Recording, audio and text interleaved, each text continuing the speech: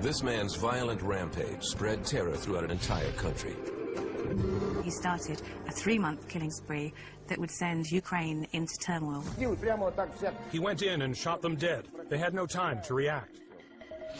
52 innocent people were murdered at the hands of this madman. He was an extremely cold, calculating person who'd had problems in his youth. These factors produced an explosive combination. This is my life, and I think it's my destiny. This man's from the devil. He was motivated by evil, and that's what drove him.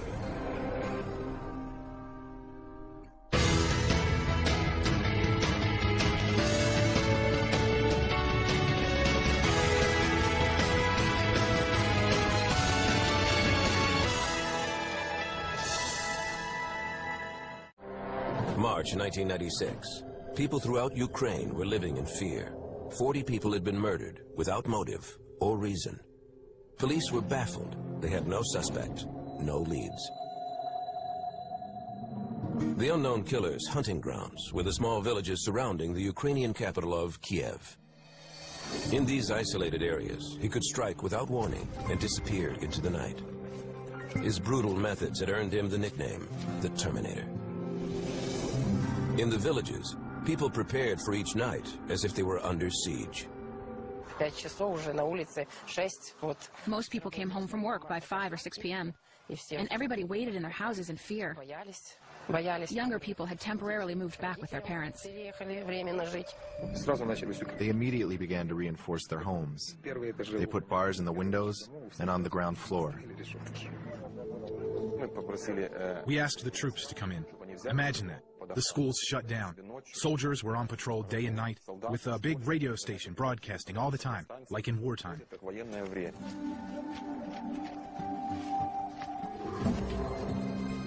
The terror was palpable.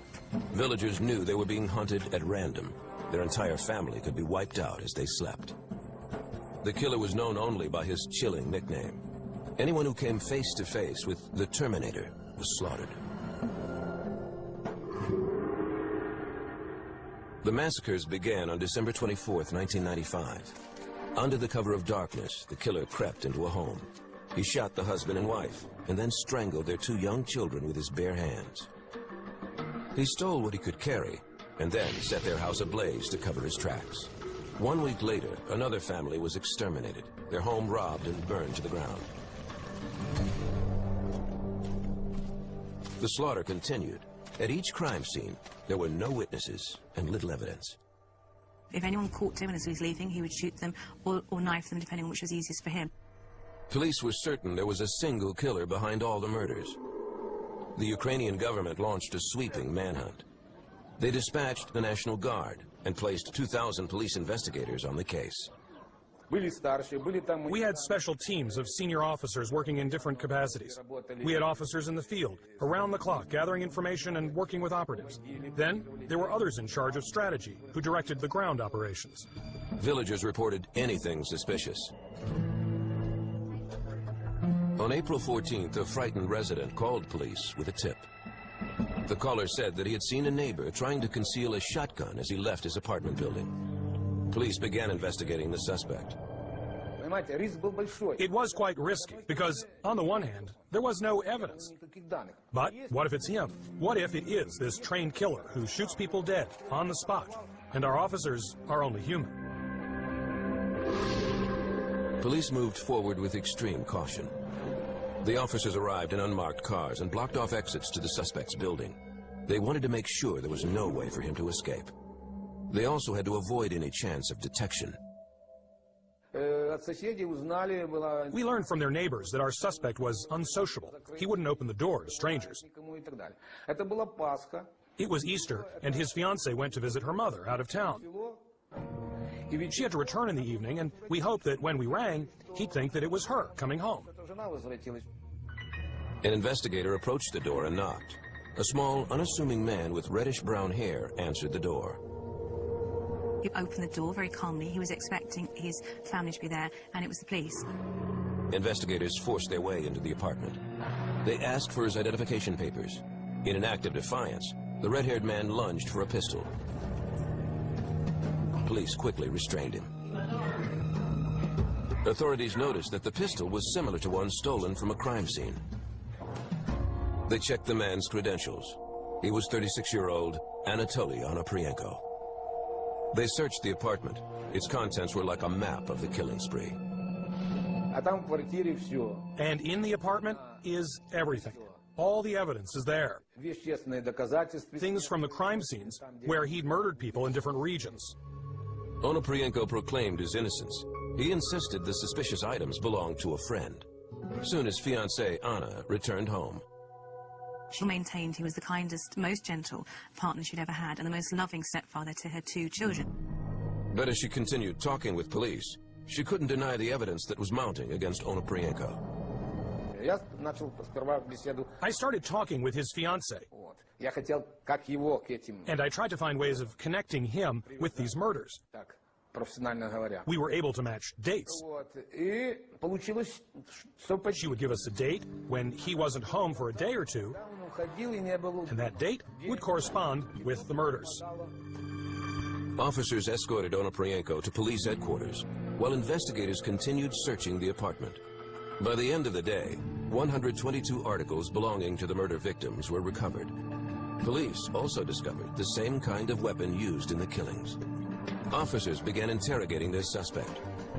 Was this the person responsible for slaughtering 40 people in 3 months? The same person who had terrified thousands?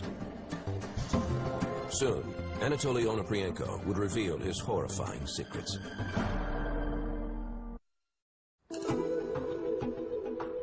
Yavoriv, Ukraine, 1996. After a 3-month manhunt, police believed they had finally captured a serial killer known as the Terminator. His name was Anatoly Onoprienko.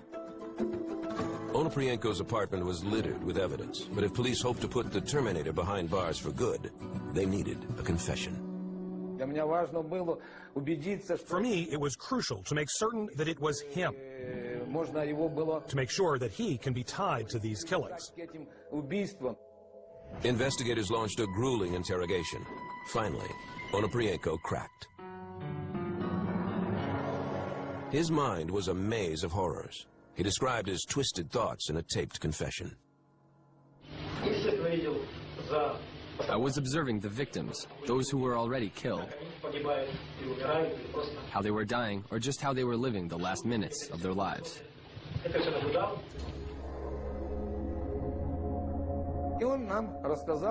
He told us about all 52 murders he'd committed. Not only the ones he'd performed in 1995, but also about the murders he'd committed in the past, a long time ago. When he was caught, he said it came as a relief. He said he was fed up with his dirty business. He was fed up of being covered in blood the whole time. He wanted an end to it. The local police handed Onoprienko over to the Ukrainian Interior Ministry, the top law enforcement office in the country. He said he wouldn't say anything and immediately started making demands. At that time, he gave me the impression that he was extremely greedy, calculating, and cold. The ministry wanted to question the suspect for themselves, but Onoprienko had a different idea. When we came, he said at once, "I need a kilo of sweets, some sausage and crackers, otherwise I won't talk to you." It took months of bizarre negotiations and interrogations, but Onoprienko finally agreed to walk authorities through each of his murders. On June 28, 1997, police drove Onoprienko back to the villages he had terrorized. He described the killings with eerie calmness. He would talk to you about it as if he was reading from a menu. He said it was incredibly easy.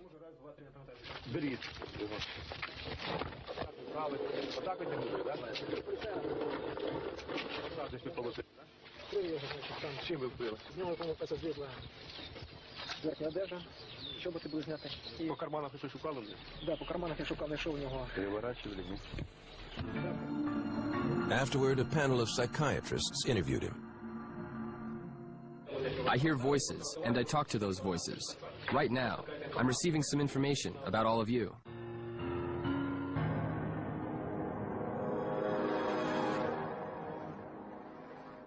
I'm a person, a regular person. Anybody can become a murderer. I was helped. Either it was a god or the devil, whatever he calls himself. After 28 hours of questioning, psychiatrists determined that Anatoly Onoprienko was in control of his actions and knew the difference between right and wrong. They declared he was competent to stand trial. His stories of Satan and mysterious voices they believed were part of a twisted play for attention. Считаю, что Оноprienko каким-либо психическим заболеванием, которым относятся инкриминируемые ему деяния, не страдал. По своему психическому состоянию мог осознавать свои действия и руководить им.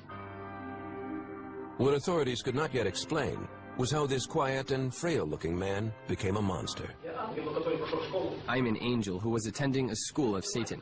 Some will call me schizophrenic, or even Hitler, or other terrible things, but that's okay with me. Anatoly Onoprienko was born in the town of Lasky in northern Ukraine in July 1959, while the country was still under Soviet control. His mother died when he was 4 years old. He and his older brother grew up with an abusive and alcoholic father. I remember my father and brother staring at me and saying, "Let's send him to an orphanage." I don't blame them, but I am horrified by their memory. I remember their voices. At his father's insistence, his grandmother took him to the orphanage in Malin. It is not clear why Anatoly was sent away, while his brother remained with the family. His grandmother stayed with him at the orphanage for the first few days to help him adjust. Afterwards, she visited frequently and brought care packages of food. Despite his rough beginning, Anatoly adjusted to his new life. He was shy but managed to make friends. At the age of 14, he enrolled at the Malin College of Forestry. He took an interest in sports, but his passion for education began to slip. A few years later, his teachers became concerned about Anatoly's destructive behavior. He was drinking vodka, smoking, and stealing. Onoprienko left school in 1976 at the age of 17, hoping to find his calling. He joined the army, where he received firearms training. But instead of finding his purpose, Onoprienko felt ostracized. When I was 20, I called myself stupid because I couldn't understand people. If they were smart, then I must be stupid. After he was discharged, Onoprienko got a job on a cruise ship in the harbor of Odessa. He became adept at stealing money from cabins. He wanted to impress a string of casual girlfriends with trinkets and gifts, and on the face of it, he was stealing because he wanted to rob, and he was motivated by that. A young waitress caught his attention. The two quickly began a relationship, and after 3 years together, she became pregnant. Anatoly left his life on the ship to be with his new family, but the young father was restless. He soon left his girlfriend and newborn child, and never tried to contact them again. He believed he had a unique destiny, and he felt compelled to find it on his own. Soon, murder would become his passion.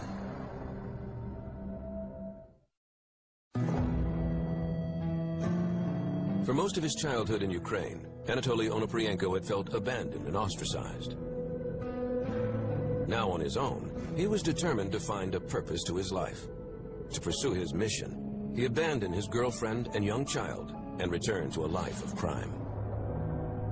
During most of the 1980s, Onoprienko searched for his calling, and he used stolen goods to bankroll his quest. Tough economic times in the region made it easier for Onoprienko to elude police. Onoprienko's criminal activity increased in 1989, at the peak of perestroika, when the USSR was collapsing and no one was responsible for anything. It was around this time that Onoprienko transformed from petty thief to murderer. He broke into his landlady's apartment hoping to steal a few valuables, but she walked in on him before he could finish the job. He panicked. Without thinking, he killed her and fled. He was never suspected in the murder. Onoprienko and his friend Sergei Rogozin robbed several houses together. They were driving home from a trip to Russia when they spotted a car pulling a trailer. Onoprienko swerved in front of the vehicle, grabbed a rifle, and jumped out of his car. Rogozin assumed they would rob the couple and then leave. He was wrong. Onoprienko ordered the driver to roll down his window, and without warning, shot both the driver and his wife. He buried the bodies and then set fire to the car. Onoprienko threatened to kill Rogozin's family if he didn't keep quiet about the crime. Rogozin agreed. Onoprienko was eager to kill again. For most of his life, he had felt like an outsider. Now, he discovered that killing made him feel important and powerful. Just over a month later, Onoprienko struck again, killing another couple in their car, while Rogozin looked on. In late 1989, Onoprienko ambushed another unsuspecting vehicle. This time, there was a child in the car with his parents. Onoprienko didn't hesitate. He killed everyone inside, including the sleeping 11-year-old boy. He dragged the bodies into a ditch, poured gasoline over them, and set them ablaze. Then the murders suddenly stopped. For the next 6 years, Onoprienko traveled throughout Europe. His urge to kill seemed to have disappeared. He worked in Germany and Austria. During our interrogation, we asked him if he had killed anyone there, and he denied it and said he had only committed a robbery. At the very beginning, I had an option to commit suicide and to stop this mission to kill. But then, with the passage of time, there was an order from above that I cannot kill myself. I'm supposed to live and keep doing what I am doing and finish this game. In 1995, Onoprienko decided to return home to Ukraine and continue his killing spree. He assumed that while he was away, his previous murders would have become legend in Eastern Europe. By this point, the Soviet Union had collapsed and Ukraine had become independent. As a result, law enforcement under the new government was in disarray. Police had never connected Onoprienko's roadside killings to a single gunman and weren't actively investigating the crimes. When he came back and realized that everything had been forgotten and no one was looking for him, he embarked on his second killing spree. Onoprienko moved from town to town while he plotted his next step. He traveled to a relative's house. He knew he'd find what he needed inside. His relatives, who were hunters, had come back from a hunt, left this gun and went off to cook the fresh meat. He broke the door and stole some things, including the gun. He cut off the barrel of the gun to increase its destructive power. This time, he wanted people to remember his crimes. In the winter of 1995, armed with his new gun, Anatoly Onoprienko traveled to Odessa. He broke into the home of a 70-year-old woman, shot her, and set fire to the house. My main purpose wasn't to rob. My purpose was cruel. I can't explain it. My purpose was to threaten people and threaten the police and lead them in the wrong direction. 4 days later, Onoprienko arrived in the town of Malin, where his rampage continued. He shot a man and a woman who were having sex in their car. I shot at them from the driver's side and wounded the man. Then the woman jumped out of the car. I waited until she put her clothes on. Then she ran off, probably to get some help. When the woman returned, he shot her. Onoprienko then finished the driver off with a knife. He put the woman back into the car, drove the vehicle to a secluded area, and set it ablaze. He took the couple's money and fled the scene. Onoprienko disappeared into the night. A month later, he struck again. In time, his attacks took on a distinctive pattern. He would literally find a house, he would create a noise outside, maybe throwing a stone at a window. The man would come outside, he would shoot him. He would go inside, he would go from room to room, hunting the women who would kill first, then he would go through and kill the children. Anatoly Onoprienko had begun one of the worst killing sprees in European history. No one in his path was safe. In 1995, Anatoly Onoprienko was on a mission to become Ukraine's most prolific serial killer. I started realizing that there was a plan for me. Something was giving me direction. He stalked his victims at night, but during the day, he appeared to be a soft-spoken man who was down on his luck. After moving about the country, Onoprienko settled in the village of Yavoriv to live with his cousin Pyotr and Pyotr's wife, Yelena. Ukrainians are very family-orientated, and it would be Pyotr's job to look after his cousin. At the time, he was happy to do it. It was only when Pyotr's wife, Lena, began to be suspicious of Onoprienko. She was slightly suspicious of the rifle that he kept under his bed. Yelena urged her husband to tell Anatoly to leave, but Pyotr felt guilty about turning his cousin out onto the streets. Instead, he decided to pawn Onoprienko off on a lovelorn young woman. Anna Kazak was a hairdresser who lived nearby. She was a divorced mother of two struggling to bring up her children. Pyotr thought the two would get along well. He also knew that Anna had a spare room. Her husband, who was an abusive alcoholic, had left her, and she was looking for a love affair and a meal ticket. Pyotr introduced them at a family party, and they hit it off immediately. Anatoly moved in within weeks and assumed the role of a loving family man. He told Anna that he was a traveling businessman. She suspected nothing when he left for days at a time. Not long after their first meeting, Onoprienko traveled to Malin. In Ukraine, families live in houses or farms. They live together as grandparents, 2 or 3 generations, and children all together. Now, the winter of 1995 was one of the coldest in Ukraine's history. It was -40, there were lots of blackouts, there was lots of periods of time without electricity. Onoprienko used that to his advantage. The combination of large families living in blackout conditions meant that he could ambush a greater number of victims at one location. And in these remote villages, he was able to attack and then flee without being seen. On Christmas Eve 1995, Nikolai Zachenko and his family were sleeping soundly in their home. Onoprienko approached the dark house and used a ladder to peer through a window. He fired through the glass, killing Zachenko and his 3-year-old son who was sleeping beside him. Onoprienko then crawled through the window and advanced from room to room. Zachenko's wife pleaded with him, but Onoprienko showed no mercy. He stabbed her and then strangled their second child, a 3-month-old baby. Onoprienko torched the house to cover his tracks. When we arrived at the site, we discovered that the whole family had died violently. At the time, we didn't know the reason for the crime. We developed leads, examined a number of options. We considered burglary the main motive then. We thought it was homicide for purpose of robbery. 7 days later, on New Year's Eve, Onoprienko struck again. He told Anna that he had to go away on business and left for the village of Bratkovici. He wandered the deserted streets until he came across a local forester. He cursed at me when I asked for money. I asked for some money a second time.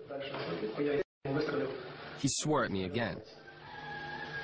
I shot him in the back near the heart. I pulled him to the side of the road. I searched him, took his money, keys, and took off his clothes. His night's work had just begun. Soon after, he noticed a man hanging curtains in his new home. Onoprienko fired at the man through the window, killing him instantly. After making his way into the house, Onoprienko killed the man's wife and her twin sisters. He then cut off the wife's finger to remove her wedding ring. He said cutting through a finger to take off a ring was like cutting through a small branch. It was very easy. Cutting through flesh was like cutting through butter. Onoprienko calmly boarded a train and returned home to Anna and her children.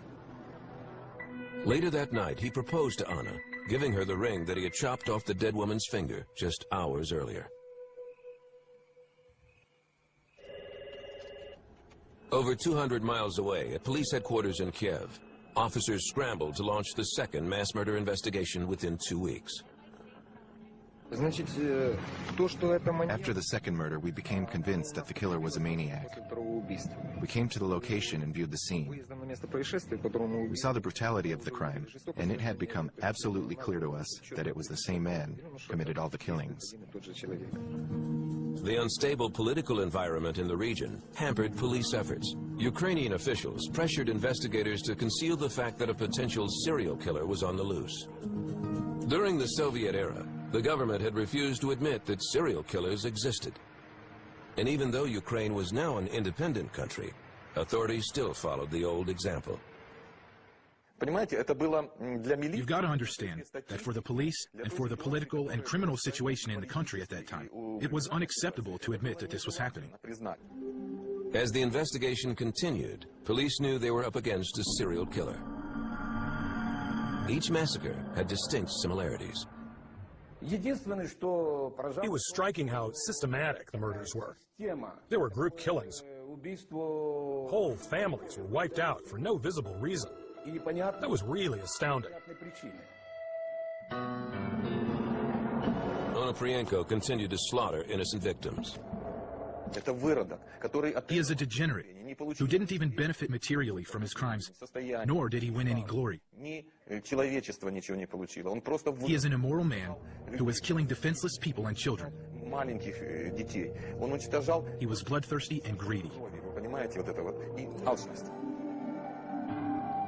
For investigators, catching this ruthless criminal became a desperate race against time. Each sunset meant the killer would have the chance to strike again.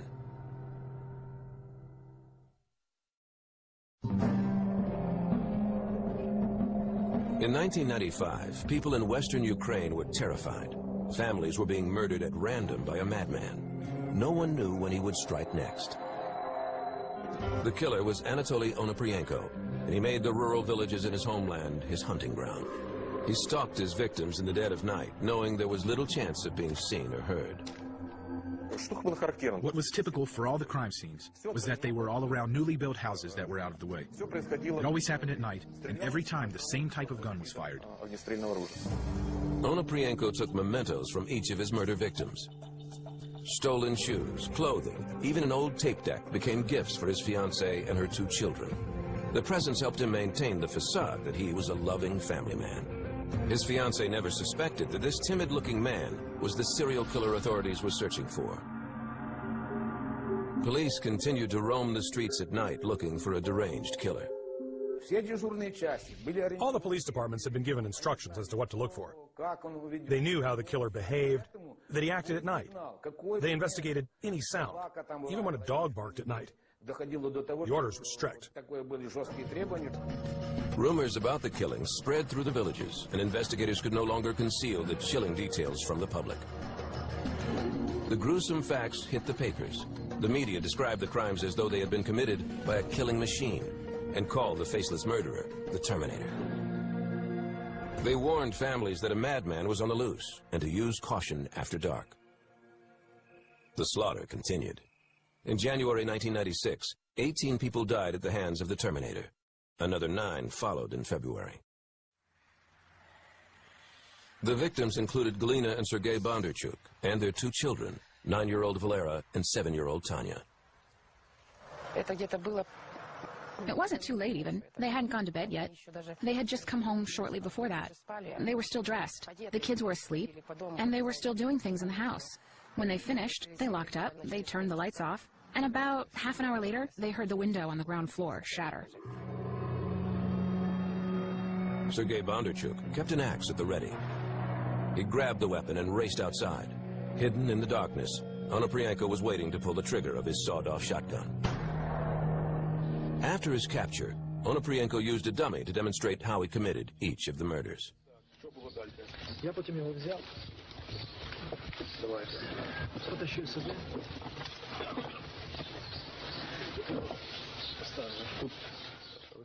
Onoprienko dragged Sergei's body away and waited for his wife, Galina, to come out to see what had happened. When she finally ventured outside, Onoprienko met her at the door. He pushed her inside. She turned away from him, and he killed her with one shot. Her death was the most gentle one.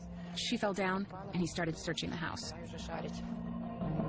Onoprienko found the children asleep upstairs.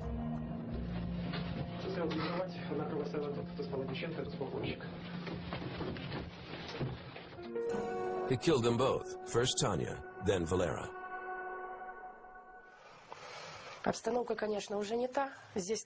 We changed the room around. There used to be a fold-out armchair here. Tanya slept on it.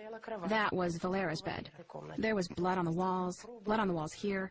We've changed the wallpaper.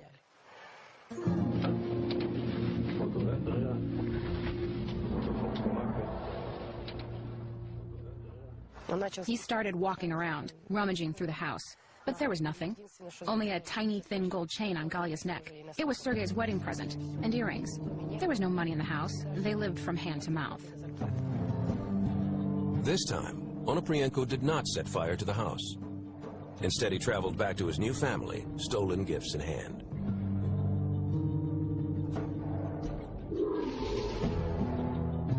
The body count had reached 38, and police could no longer keep panic from spreading throughout the villages.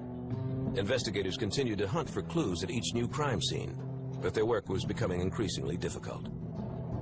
He'd always set the houses on fire. People saw the fire and came to fight it. There was no evidence left, only holes in the walls and cartridges.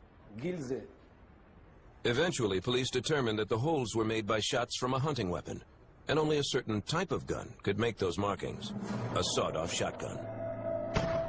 Authorities combed the surrounding villages searching for a match. Then, in April 1996, a concerned villager in Yavoriv told police about a man he'd seen with a sawed-off shotgun hidden in his bag. Police responded quickly. A group of 12 officers surrounded Onoprienko's apartment and moved in cautiously. They did not know if their suspect would try to flee or turn violent. Onoprienko put up a brief struggle, but officers were able to subdue him. Once authorities had him in custody, Onoprienko described how he shot, stabbed, and strangled his victims. He also described his lonely childhood in an orphanage. According to Onoprienko, he murdered children so they wouldn't spend their lives without a family. He said, I was an orphan myself, and since I had killed their parents, I decided that I should kill them instead of making them orphans. Experts suspected that Onoprienko lashed out at families as a way to seek revenge on his own parents for abandoning him. As the interrogations continued, Onoprienko confessed to murdering 40 people, including 10 children, in 3 months. He also admitted to killing 12 people in 1989. The reason he gave for his crimes was shocking. I feel like a cross between a human and a robot. Most of my work was supposed to be done by robots. I consider myself an experimenter, with myself and with other people.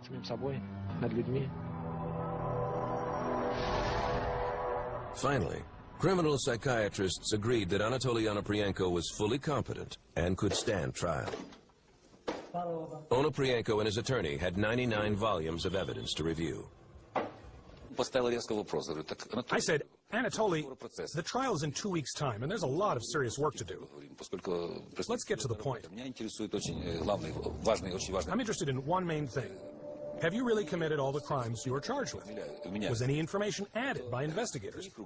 He put up his hands and said, Ruslan, these hands are all covered with blood. All these crimes are mine.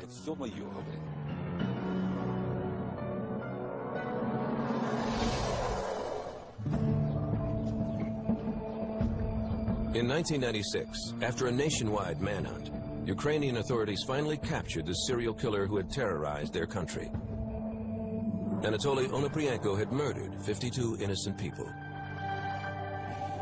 The trial began on November 23, 1998, in the town of Zhytomyr, which had jurisdiction over several of the crime scenes. Family members of the victims flooded the courthouse, waiting to confront the man who had massacred their loved ones. І щоб не оце суд, не було такого суда, а розстрілювати на місці таких людей. Each day, he was escorted into the courtroom by 15 police officers and locked in a steel cage. The bars kept him from escaping, but they also separated him from the victims' families. When we were on our way to the courthouse, I can only speak for myself, but I felt like I would be able to tell him everything to his face, through the bars. Even if I was far away, he would hear. And when I entered, there was this sense of, not fear, I can't even explain. It wasn't fright, it was horror. Most of the villagers had never seen nor heard Onoprienko before. Once they listened to him speak, the families understood why the media called him the Terminator. They're planning to punish me, but whether they shoot me or not, they will always remember me. Although psychiatrists had determined that he was sane, Onoprienko's behavior in court was bizarre. At one point, he said that he was a beast of Satan and was misunderstood by others. Prosecutors argued that he was only trying to manipulate the courtroom. He believed that the stronger the impression he managed to make on the public and on the courtroom, the better it would be for him, because he would be seen as an insane person. He wanted fame or notoriety. And when he saw a large audience, when the hall was overcrowded with people, and journalists, and full of TV cameras, he was really enjoying himself while he was giving his testimony. Also on trial was Onoprienko's old friend, Sergei Rogozin. Rogozin joined Onoprienko in the cage as attorneys outlined the 9 murders he witnessed in 1989. Rogozin claimed he did not take part in any of the murders. Onoprienko backed up his testimony. He could not afford to make an enemy out of Rogozin. Onoprienko knew that if he ever got out of prison, he would need friends on the outside to help him. This is why he never pointed to Rogozin and made every possible effort to make the court believe that Rogozin wasn't complicit at all. Rogozin was convicted as an accessory in the first 9 murders and sentenced to 13 years in prison. Onoprienko's trial for the remaining 43 murders continued. On March 31st, 1999, the judge found Anatoly Onoprienko guilty of 52 murders over a 6-year period. It took the judge almost 2 days to read the long and comprehensive verdict. The following day, he was sentenced to death. But because of changing laws in Ukraine, Onoprienko would not be executed. At that time, there was an unwritten moratorium on the death penalty in Ukraine, and death sentences were not carried out. People across the country were outraged. They demanded the Terminator die for his crimes. Members of parliament urged the president to proceed with the execution. Ukraine's decision to join the Council of Europe ultimately saved Onoprienko's life. The Council helps Eastern European countries that are trying to establish their independence. It also forbids capital punishment. And as a result, Onoprienko's sentence was commuted to life in prison. He will now be eligible for parole after serving 20 years. While parole is unlikely, many Ukrainians are outraged that there is even a small chance that Anatoly Onoprienko will ever walk the streets again. And what do you think he'll do? He'll keep killing people. He also boasted he always wanted to kill 360 people, and this was his intention. And if he gets out of prison, or when he gets out of prison, this is what he wants to do. I asked him, what are you going to do in prison? He said, I'll escape and be more careful next time. Today, Anatoly Onoprienko sits in a small cell in Zhytomyr. He claims that prison will not hold him for long, and his desire to kill again continues to terrify his countrymen. From behind bars, he told a reporter, "There is no doubt that I will escape from this jail. And when I do, the killing will be much worse. Especially for people who insulted me. I always said I would kill 360, give or take 10.